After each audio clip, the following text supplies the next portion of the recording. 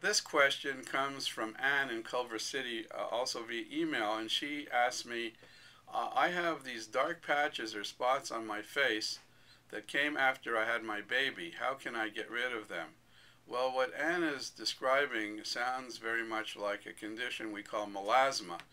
This is a very stubborn condition. It's not very desirable because it does cause a very negative aesthetic look in the ladies that have this. It can be caused by pregnancy, and it can also be caused by women on birth control pills. So we do see a lot of this. It's made worse by sun exposure, but sometimes even ladies without sun exposure will have this condition.